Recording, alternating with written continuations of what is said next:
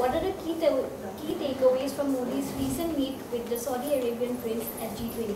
How does this help enhance our strategic partnership in the region? I do not attach any special significance to our Prime Minister's meeting with Prince Mohammed bin Salman at the G20. Prince Mohammed bin Salman had attended the G20 event because of the great concerns that the international community has with regard to his role in the gruesome murder of the Saudi journalist Jamal Khashoggi. And hence he was very anxious to get a certain international exposure and to meet certain prominent leaders at the G20 event.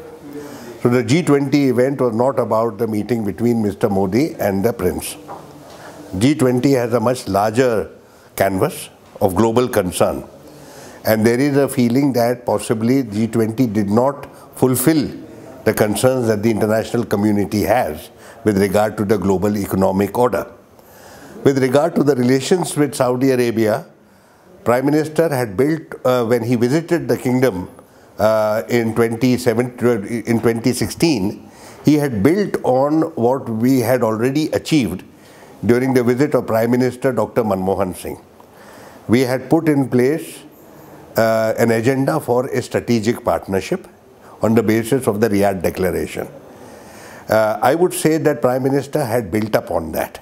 And today we have very robust cooperation in the area of intelligence, of security, defense, economic cooperation, investments, etc.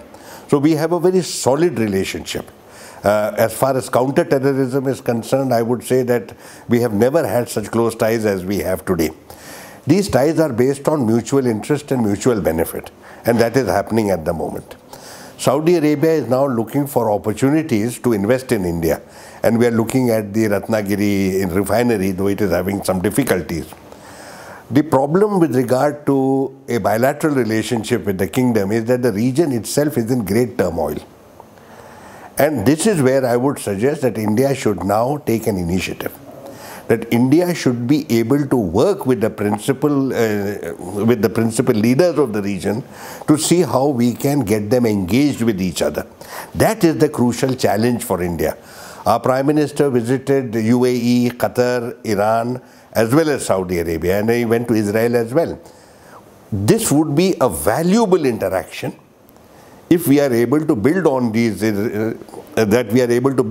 relationships and see how we can promote peace and stability in the region. As I said in my presentation, no one else seems to be doing anything useful, and I believe that India is extremely well positioned in this regard, and it would serve India's interests as well.